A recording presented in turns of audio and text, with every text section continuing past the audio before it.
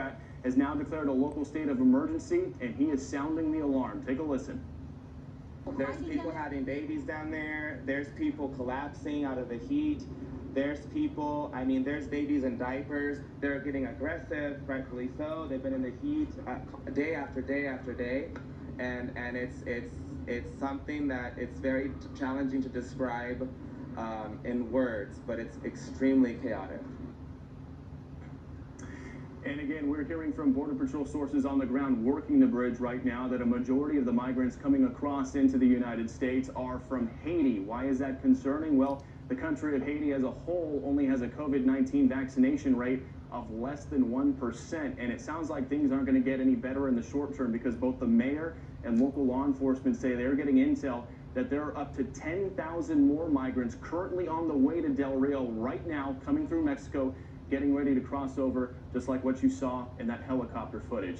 A remarkable situation out here in Del Rio that's getting worse by the day. Well, we wouldn't know anything about it if it wasn't for you, Bill, and your reporting. And I have to ask, by the way, the Reuters is reporting that the vaccination rate in Haiti is now 0.2%, so it's way below that 1%. But the administration was trying to black out all of the coverage, the drone coverage that we had of what was going on. How did you get up in that helicopter if drones aren't allowed in that airspace?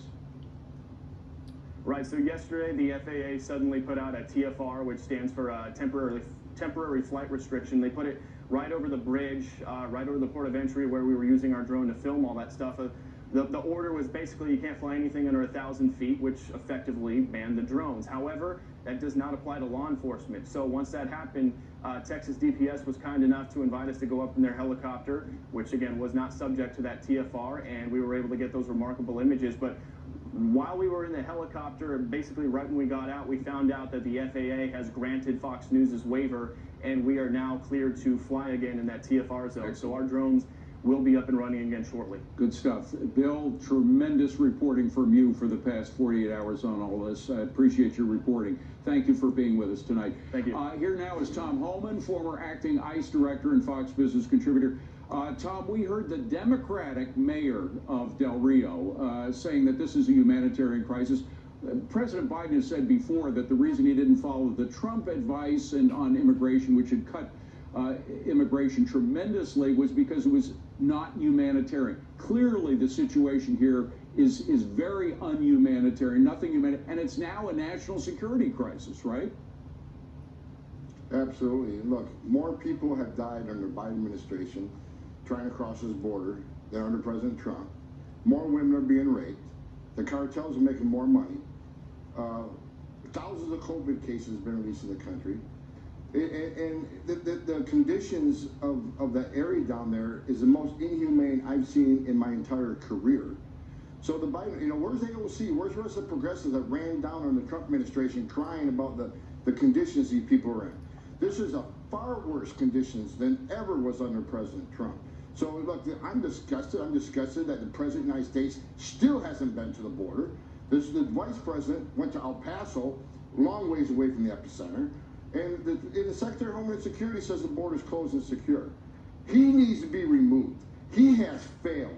He knows how to stop this crisis because he was there in 14, 15. I met with him numerous times. We stopped the crisis in 15. He knows how to stop it. He refuses to stop it because he fell into the progressive left open borders agenda. It's disgusting. Well, we have a national security crisis because we don't know now, since it's totally open and the border agents are not there to check these people in. There are thousands of them that are just waiting for somebody to check them in, but they're not being checked in. There could be some very bad folks sneaking in here. You also have Title 42 of the Public Health Law, 42, which is supposed to specify that nobody gets in with COVID. We have no way of knowing how many of these people have COVID. As Bill mentioned, a lot of them are from Haiti, which has virtually zero vaccination rates. So there's so many levels on which this has now become a national security crisis. Look, we can agree it's a humanitarian crisis. The video shows it. We can agree it's an immigration crisis because the thousands coming across every day. But you're right, it's a public health crisis because we know right now the data shows 18 to 20% of these migrants have COVID when they come across the border and they're being released. We know that 90,000 people have overdose on fentanyl in this country, and DEA says 95% of that fentanyl is coming across the southwest border because half the Border Patrol is no longer on the line. And finally, a national security crisis. Border Patrol's arrested 9 people on the terrorist watch list. Excuse me, 11 people on the terrorist screening database. 11 they've arrested. Terrorists don't want to be arrested. They're going to try to sneak around. 350,000 people have got away. That's based on camera traffic, drone traffic, and sensor traffic that Border Patrol couldn't respond to because they're busy with the family units. 350,000. How many of them were on the terrorist watch list? When thousands of terrorists have been released from Afghanistan in prisons whose sole purpose in life is to destroy this country. The southwest border right now is vulnerable to terrorists entering this country, and I want to know how many of that 350,000 have come here to do us harm. We don't know, but we're going to find out, David. Tom, let's not forget the Border Patrol agents and the trouble that they are having, not only in dealing with this massive amount of migration that they just can't, there aren't enough agents to deal with it, but there are border agents dying of COVID, and I've seen the numbers. There is a huge spike in the number of Border Patrol agents getting COVID and dying of it. Now, I know there are other reasons why people can get COVID in this country, but you have to think that some of that is because of the work they're doing with the migrants. Their commander-in-chief put them in harm's way. They're already in harm's way. But if they would have followed the Trump administration Title 42, keep these people south, all of them, not releasing most of the families, not releasing all the UACs, there would be a lot less COVID. And let me tell you, the men and women of the Border Patrol, they're walking around, they're like zombies, they're overworked, they've been abandoned by their president, they've been abandoned by the Secretary of Homeland Security. These are patriots, I love each and every one of them, but this administration have ignored them and put them at great risk.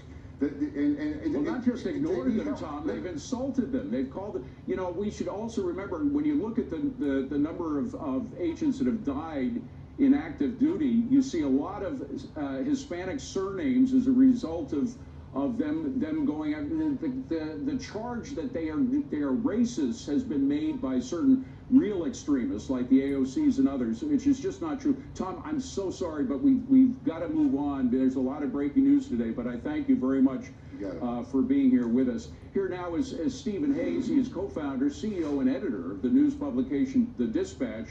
He joins us now. Stephen, how much longer can the administration avoid the fact that there is this crisis going on? We now have a totally open border in that part of our southern border.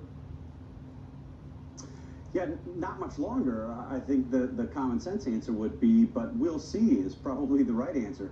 Look, this is not new. You know, we've had this surge in the Del Rio region in particular dating back several months, and the administration hasn't taken it as an urgent matter.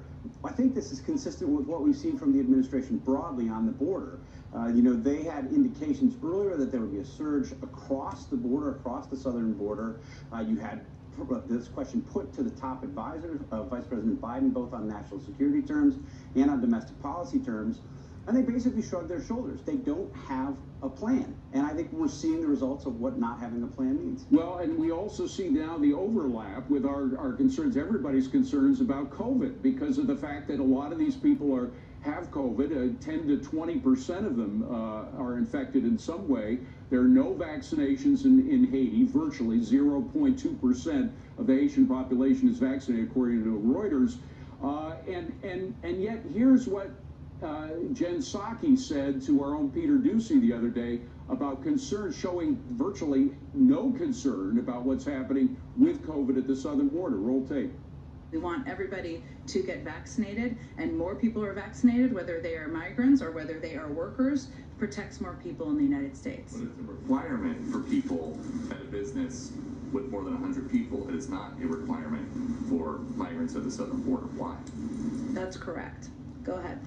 So that's correct. A virtual no answer, but she did answer the fact that it's correct that there are no requirements at the border for vaccinations or concerns about vaccinations.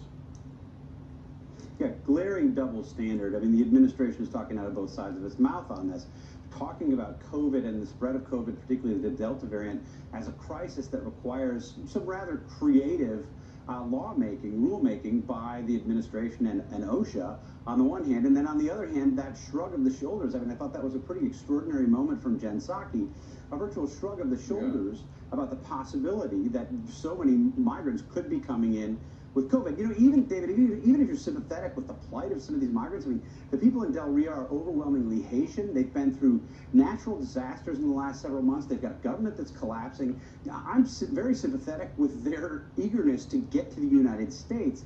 But this is, as you pointed out in your last interview, this is not a humanitarian situation down there now because of a lack of preparation, a lack of understanding what's happening. And we simply have to have some control on our board. There is zero control. You see them walking back when it's time to buy groceries. They just walk back to Mexico and walk back to that underpass.